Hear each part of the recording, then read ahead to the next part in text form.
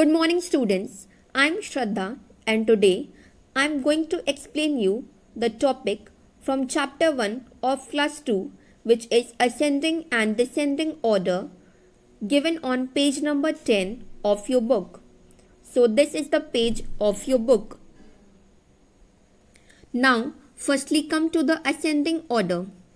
A number series is given which is 55, 25, 47, 35 and 89, and you have to arrange it from smallest number to largest number, and the number series will be 25, 35, 47, 55 and 89.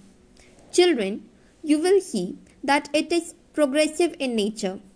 From smallest number, the number will gradually start increasing. So, in the same way, you can see the another example. The another number series is 75, 39, 8, 17 and 49. In this number series, the smallest number is 8. So, firstly, you have to write 8 and gradually you have to increase the order of the number, which is 17, 39, then 49, and the largest number is 75.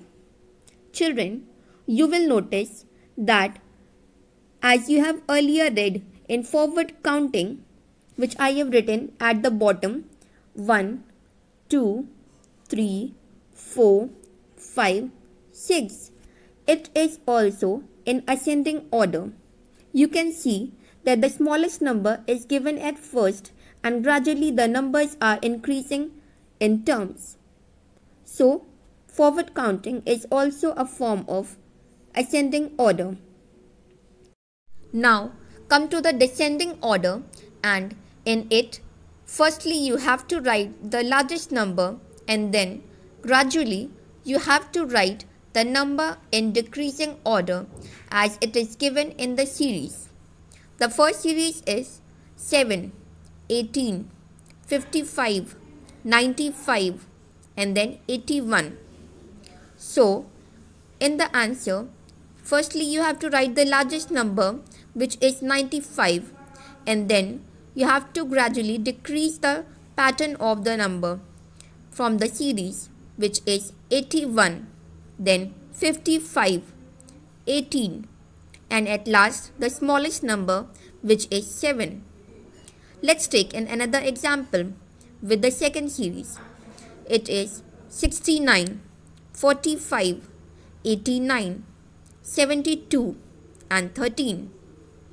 And the answer will be 89 as it is the largest number, then 72, then decreasing it 69, then 45 and 13, as 13 is the smallest number.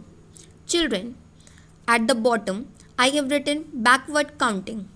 Remember students, the backward counting is also a form of descending order, as in backward counting I have written 6, 5, 4, 3, 2 and then 1.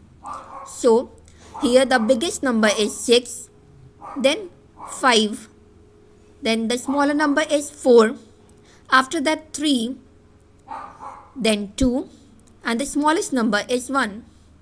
In this way students, you can understand the ascending and descending order. So children, as an assignment, you have to do the 4 questions which is given in ascending order and in descending order. Thank you and take care. That's all for today.